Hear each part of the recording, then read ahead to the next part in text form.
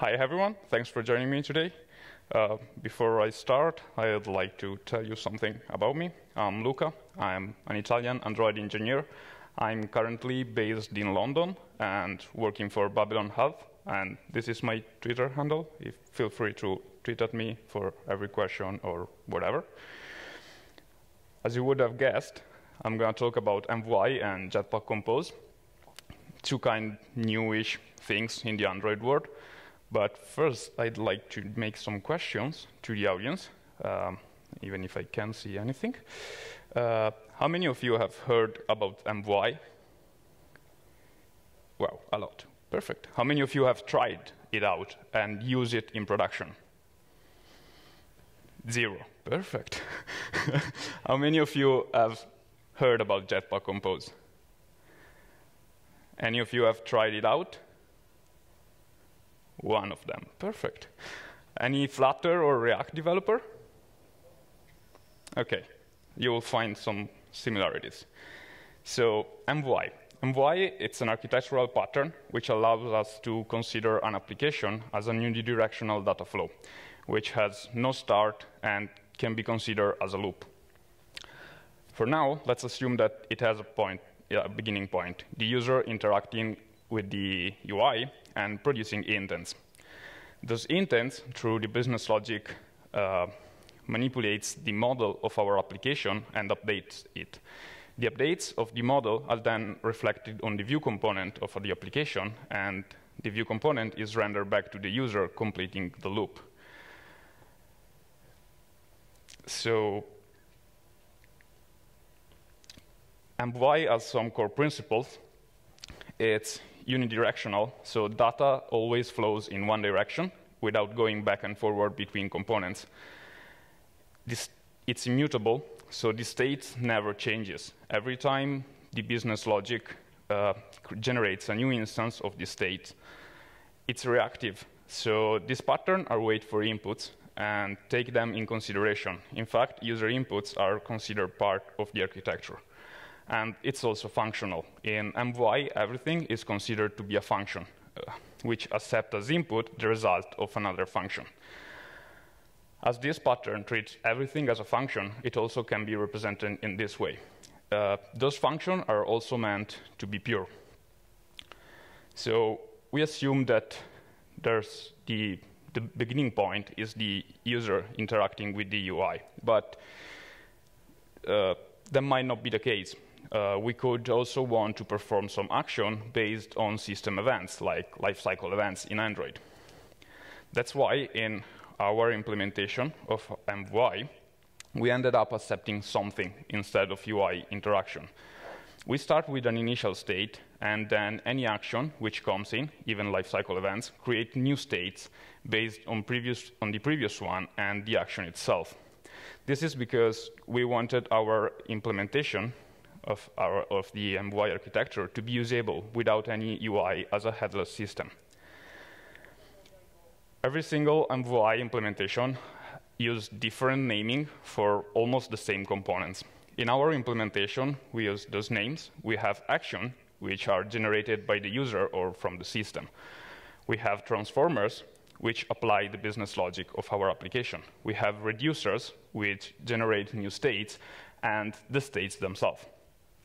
We also have a middleware component, which works as a glue, because it binds action to transformers, transformation to reducers, or action to reducers directly. That's because in our implementation, transformers are optionals. A basic example will be a switch. It doesn't require any additional business logic on it. So we can just map the action of the user clicking the switch to a new state. This is an example of our middleware code. So the perform action just state what's going on there. In this scenario, we see that the action of the user selecting a rating, it's reduced with generating a new state by a reducer.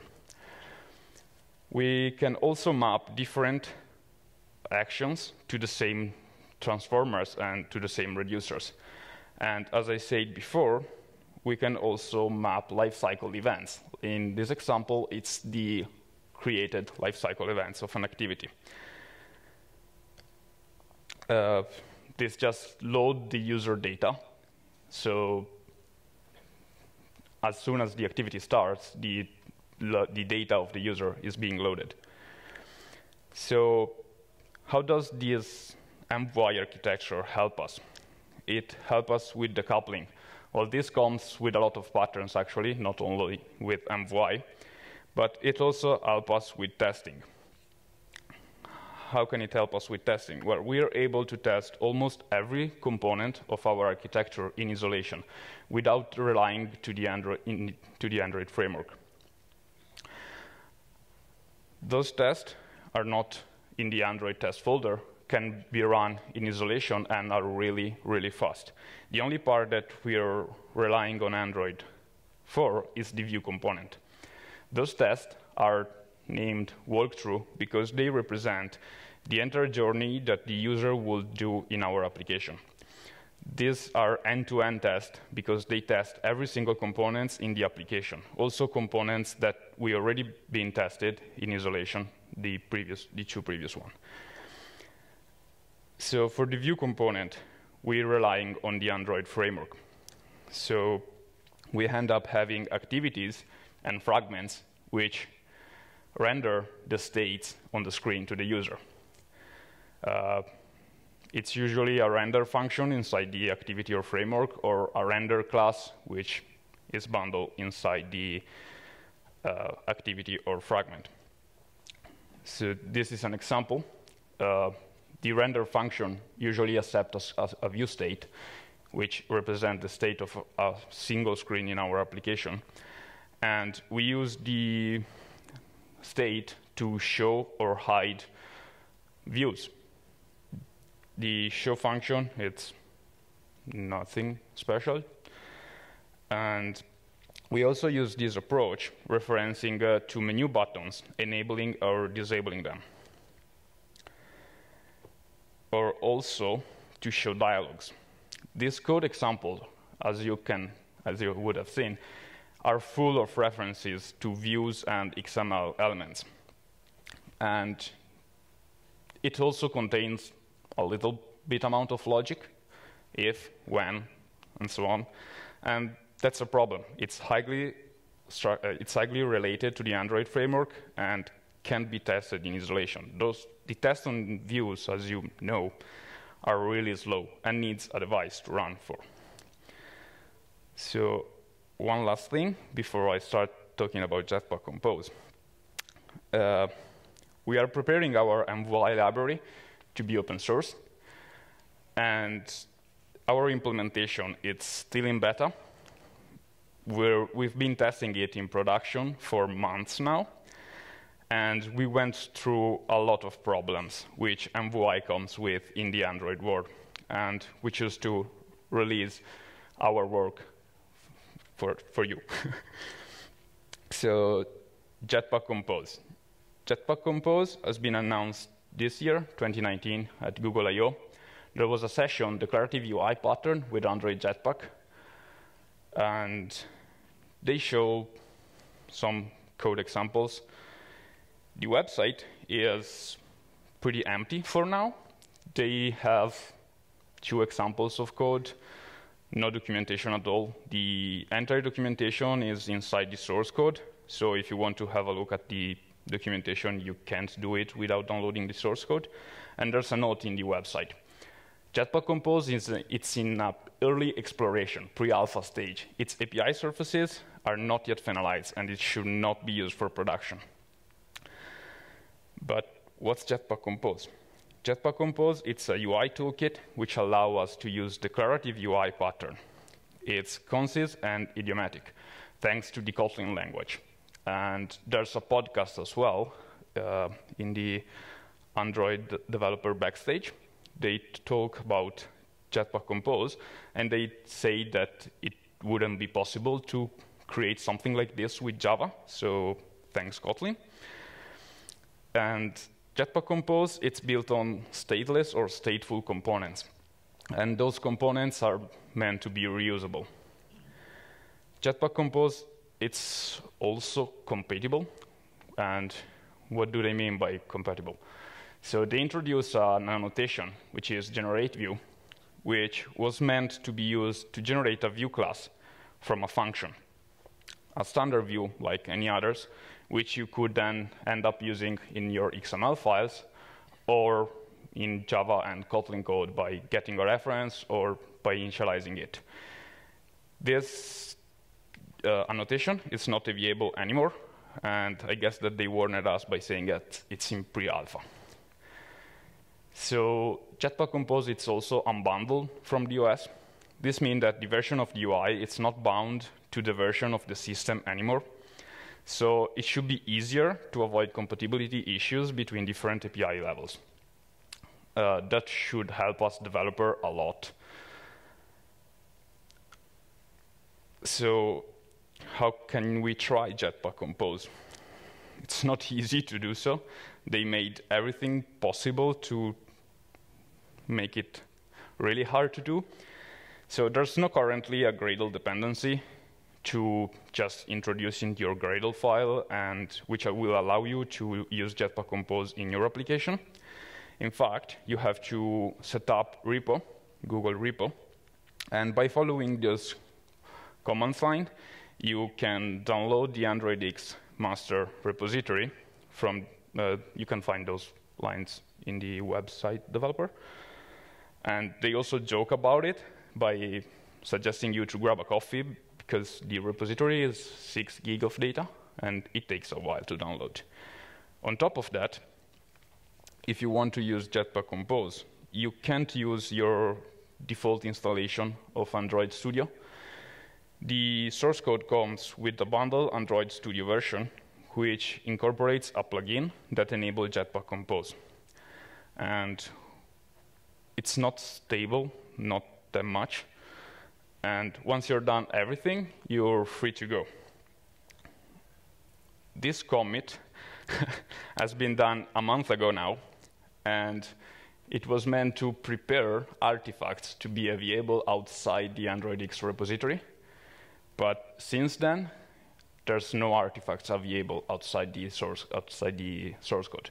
So you still have to download everything to try it out. So some code example of how Jetpack Compose will work. So there's a new function. It's set content. It's meant to be used as the previous set content view function. And it's like the coroutines launch function. It's a starting point for composable functions.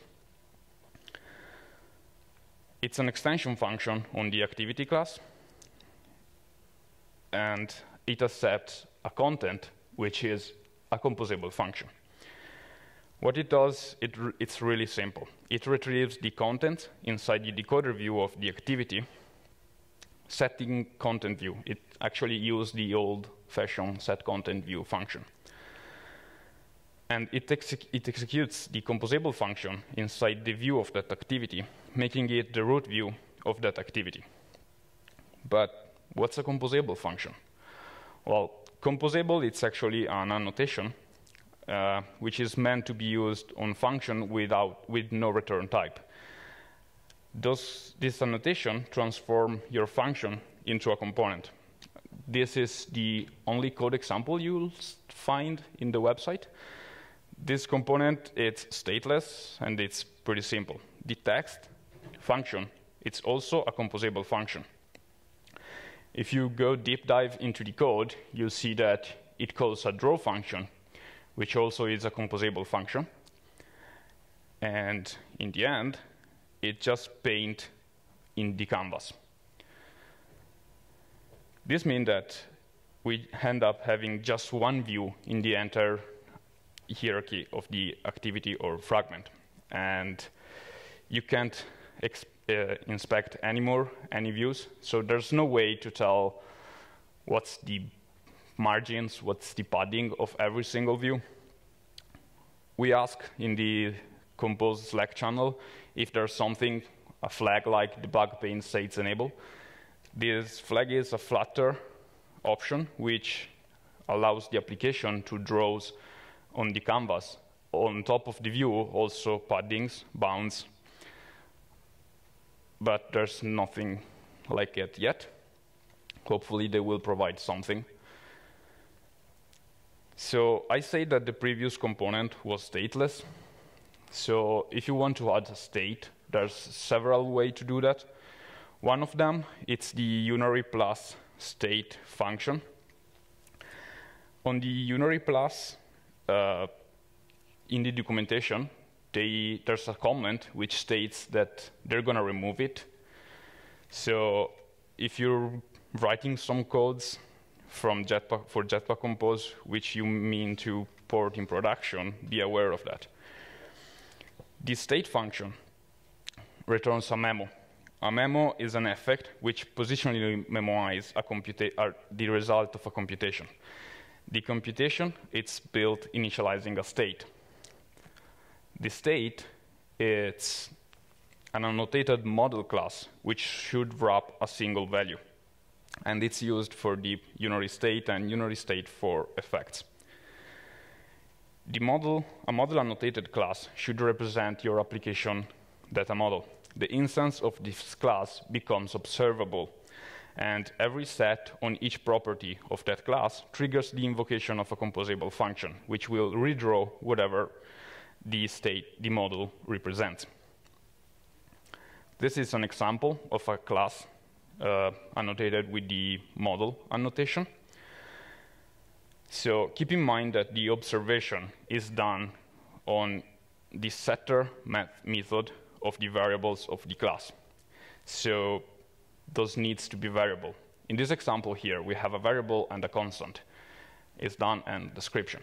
So the composable function, which is drawing this class on the screen, will never change, will never be triggered again on the description part. It can only be triggered again if the isDone is changed. Be aware that hierarchy is not accepted on model annotated classes. If you try to do so, you get a compilation error. You can implement interfaces.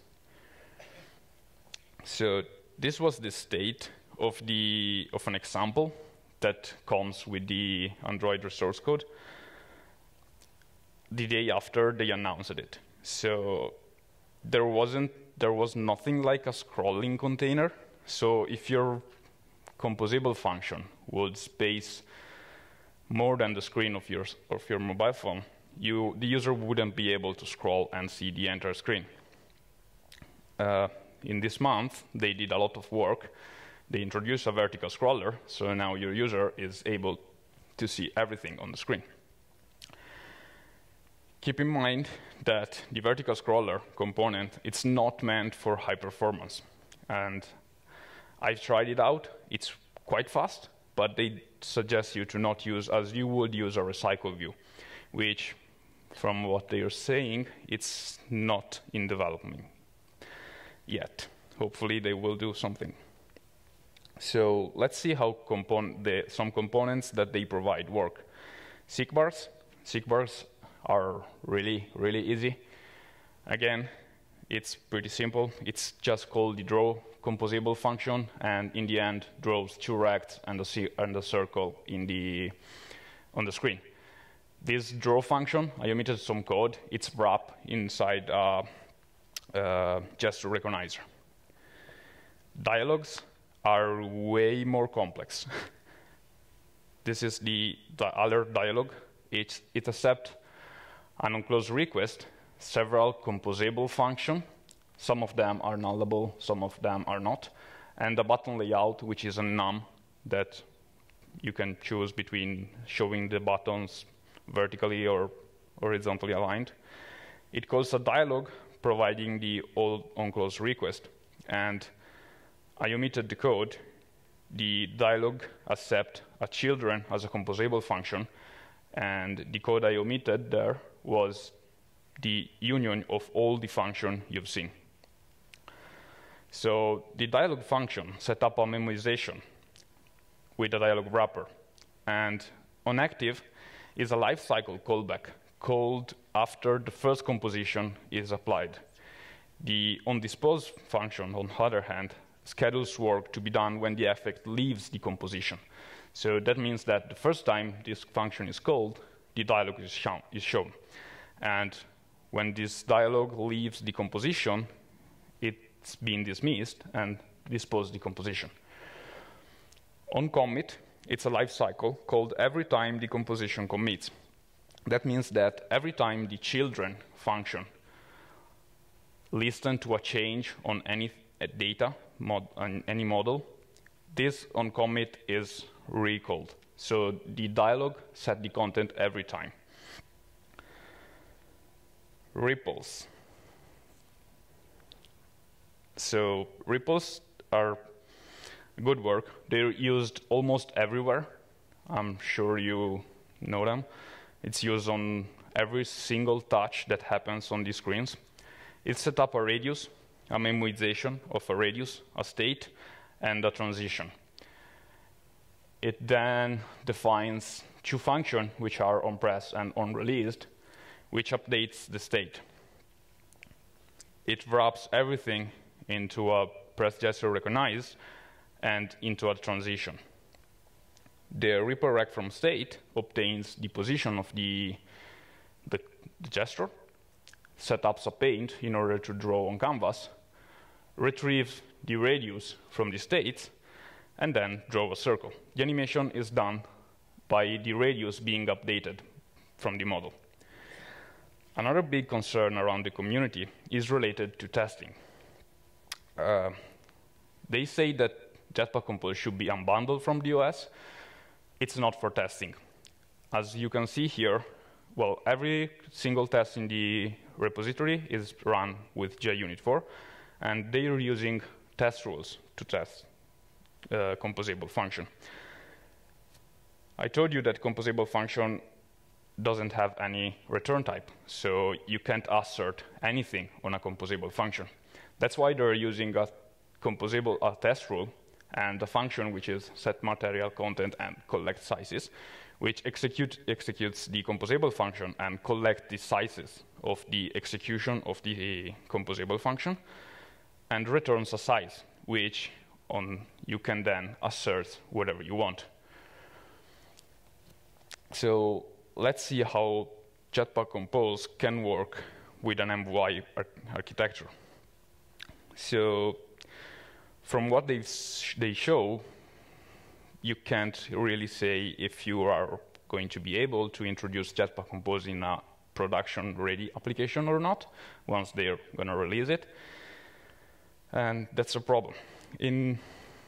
From what I've seen, by using both of them, we can use it in two ways, an objective-oriented approach and a functional approach.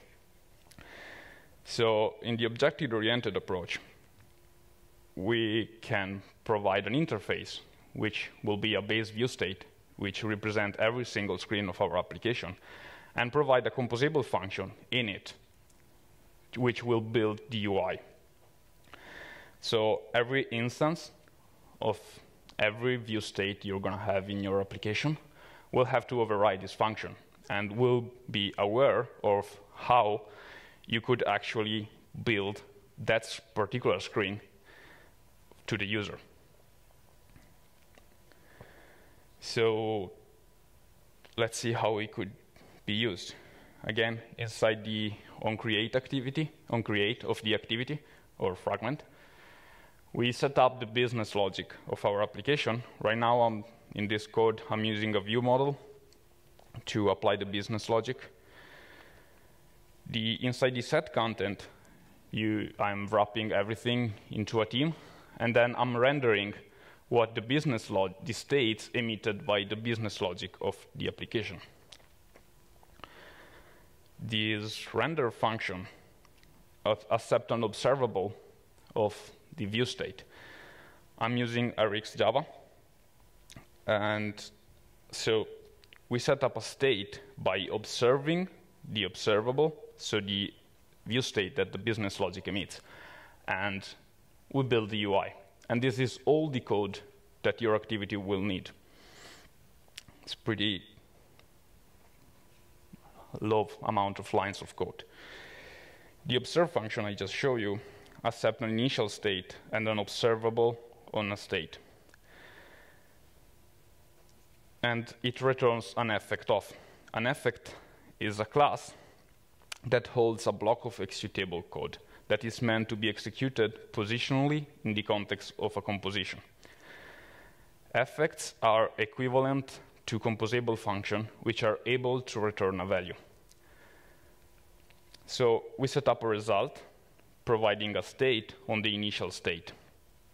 Inside the onActive lifecycle, which again is called after the first composition is applied, so it's called only once, we subscribe to the observable, and we update the value inside our result, which is a view state, with the new view state.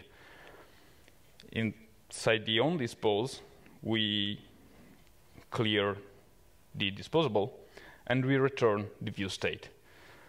And this function is written once and can be used on from every activity.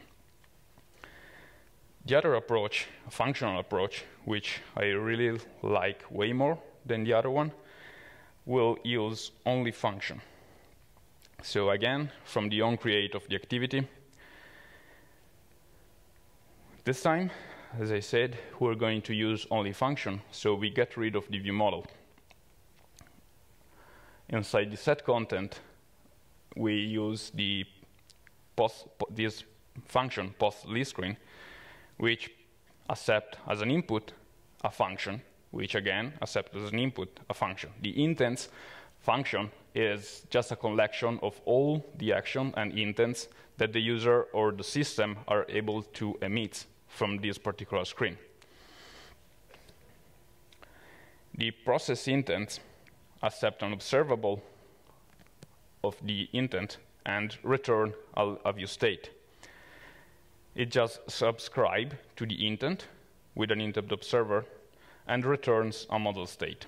A model state, once again, is an effect on our state. So again, we set up a state with a default value and a disposable in order to collect everything. Inside the onActive, we subscribe to our intent. We apply the business logic of our screen. So, I don't know, API calls, flat map, maps, filters, whatever. We subscribe to it, and we update the value of the result. On dispose, we dispose everything in order to not leak anything, and we return the view state.